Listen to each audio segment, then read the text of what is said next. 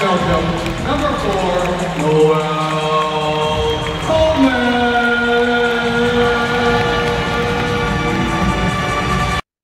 What's up, people? How y'all doing? I'm back again on my channel, and I'm ready to do yet another video. This time on the last University of Hawaii men's basketball game, and oh man, that ended in just a bunch of heartbreaks. But there was a lot of heartbreaks in that game against Cal State Fullerton at home. I'll go ahead and say right now that Hawaii ended up on the losing end, 52-51, in the final 15 seconds.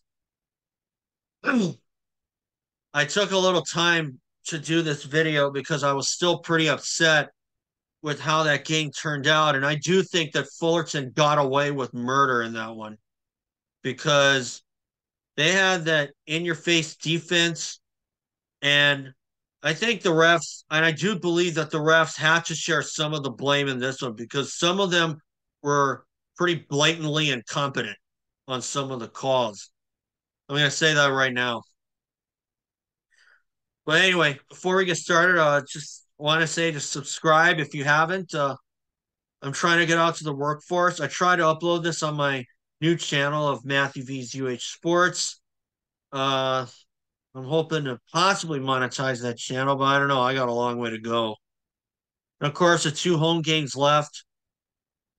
I don't really sound too optimistic right now because they're currently in a tie for 3rd right now after that loss.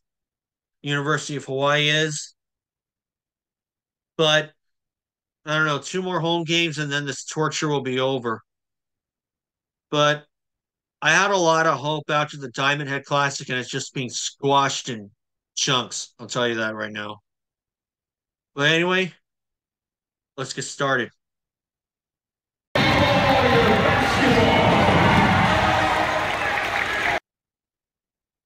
Okay, Cal State Fullerton. I was really, really looking for Hawaii to come out with a lot of fire and such, a lot of fire and determination to be able to make up for what happened on the road when UH fell to them in overtime despite 22 turnovers committed. And although UH did better overall with only 14, 11 of those came in the first half. And that first half was just downright disastrous.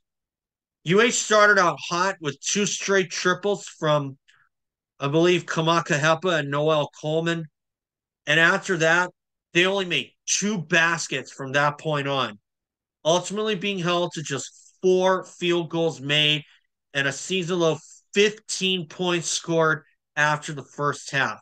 And Fullerton took pretty much a double lead into that second half, and UH wound up down 31-15.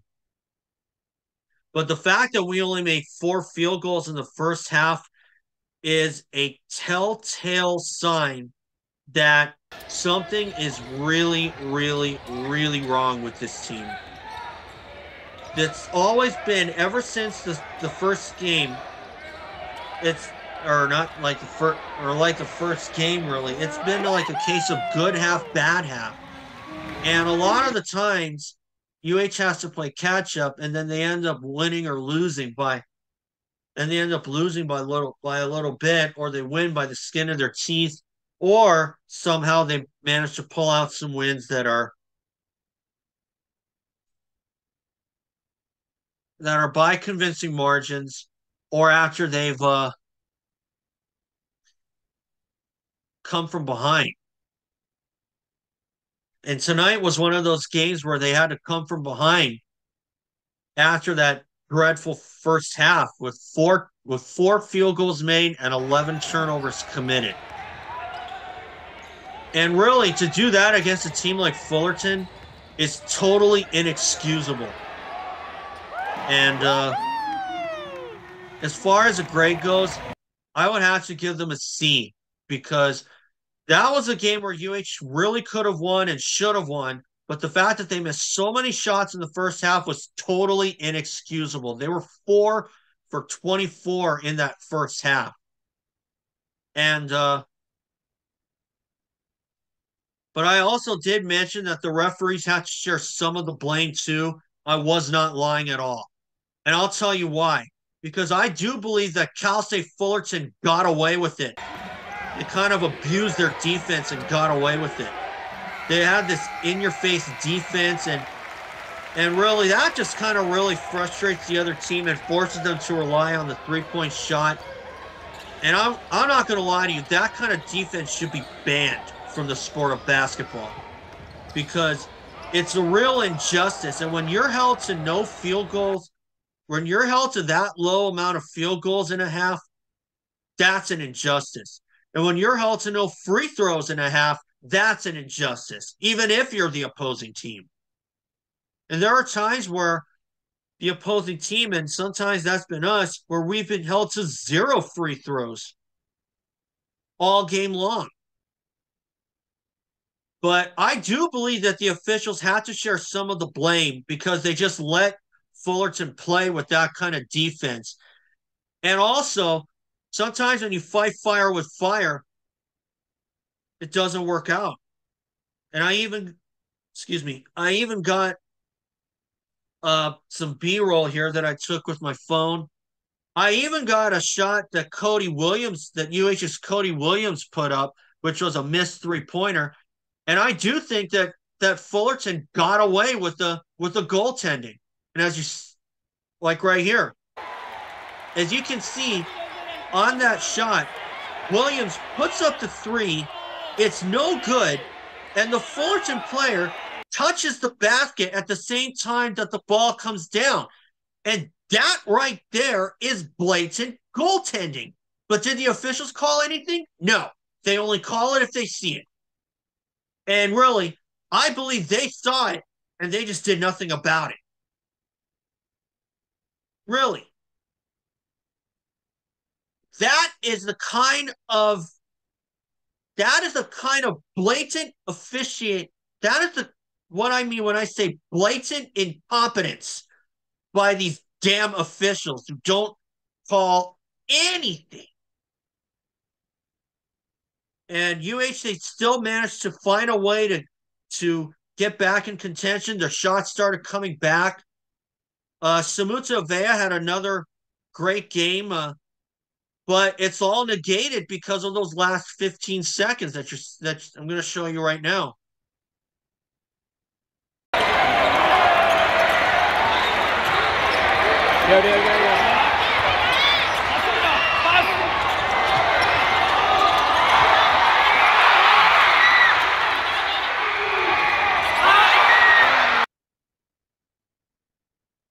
And really, University of Hawaii, they had 3 chances on that last possession to upset Cal State Fullerton, and that ball just didn't behave.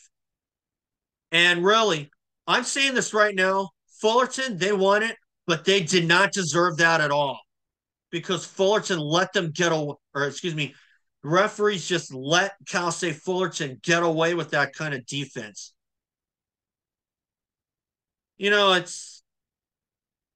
I could go on and on about why I feel that we should really have lawyers in basketball, but that's not going to help anything. I mean, fortunately, it didn't hurt us as bad as it could have. UH is still tied for 3rd in conference play. I do believe that, but that was a game that I really do think that we should have won, and I really thought they were good, and I expected them to win. And they came out with fire, and that was all put out right away. And because of the incompetence of the officials and the fact that the Big West is a conference that's scratched for cash, and really, I think it's about time that we found more competent officials and not just guys that just make calls whenever they see it. Because that's the kind of thing that can really anger you, especially when they put on a big show, when UH has to really scrap and claw back. But they kind of shot themselves in the foot with the first half with only 4 buckets made. And quite often when you score less than 5 field goals in a half, you're not going to win that game overall. But still, they demonstrated their resilience. That was good. But the fact that they had 11 turnovers committed and 4 buckets made in that first half is not going to go unnoticed to anybody, myself included. And still, I do believe Cal State Fullerton got away with it. Which solidifies in my mind that they did not deserve this win.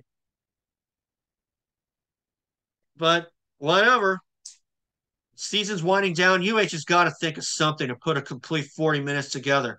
But I'm not going to lie. I thought they did that already at UC Riverside. But really, I really hope that UH can figure something out because Beon Riley wasn't available due to a lower leg injury.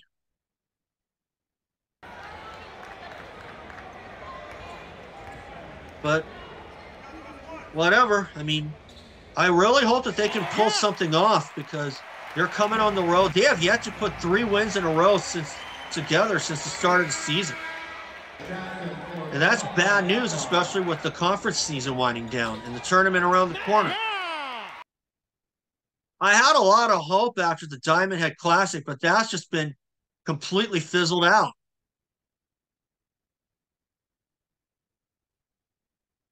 But still, I do believe the officials have to share some blame here on why UH did not win this game.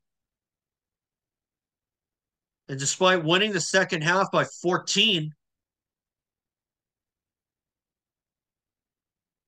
all that's negated. And Cal State Fullerton, they only made 2 triples all game long. And but the fact that UH just found a way to get back in it, they did so with their resilience. And of course, Kamaka Hepa with 4 fouls, but he also led the way with 16 points. And Samutsa Aveo, a monster game with 17 rebounds and 12 points. But still, all that's moot because of that terrible first half.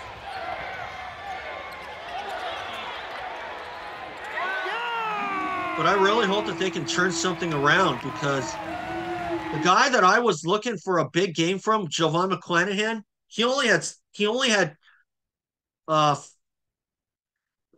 5 points, 1 for 11 or 6 points rather, but he was 1 for 11 from the field. And that's terrible. I mean, and I do believe, and like I said, the refs do need to share some of the blame because they kind of let a lot of things that Fullerton did get away. So really, I really don't have much others to say. So anyway. All right, guys, that's it for today. You'll see some more of my B-roll to end this video. And I'll see y'all soon. Ball corner, everyone.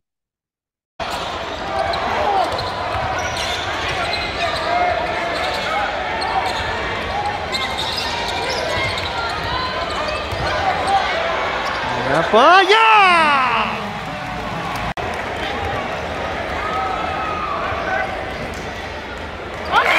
Yes! Number 32, Don Square, 21, Grayson Harper.